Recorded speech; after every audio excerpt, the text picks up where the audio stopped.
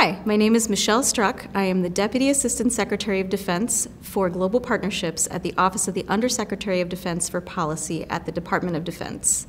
I am here today for the first in-person technical level exchange between Department of Defense stakeholders who work on women, peace, and security and civil society.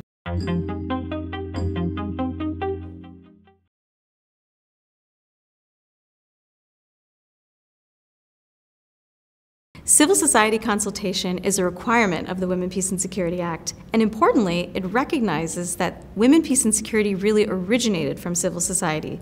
So their advocacy, perspectives, ingenuity are all critical to the ability of the Department of Defense to effectively implement women, peace, and security, and for the whole of the U.S. government.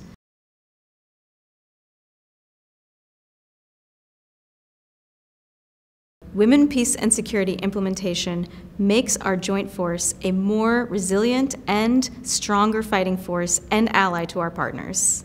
It is also an essential component in safeguarding our national security and preventing future instability. With the forthcoming update to the United States government Women, Peace, and Security Strategy in 2023, our team at the Office of the Undersecretary of Defense for Policy wanted to host a defense-specific consultation with civil society to hear their perspectives. This will help inform both our contributions to the strategy and to our update of the Strategic Framework and Implementation Plan for Women, Peace, and Security for WPS.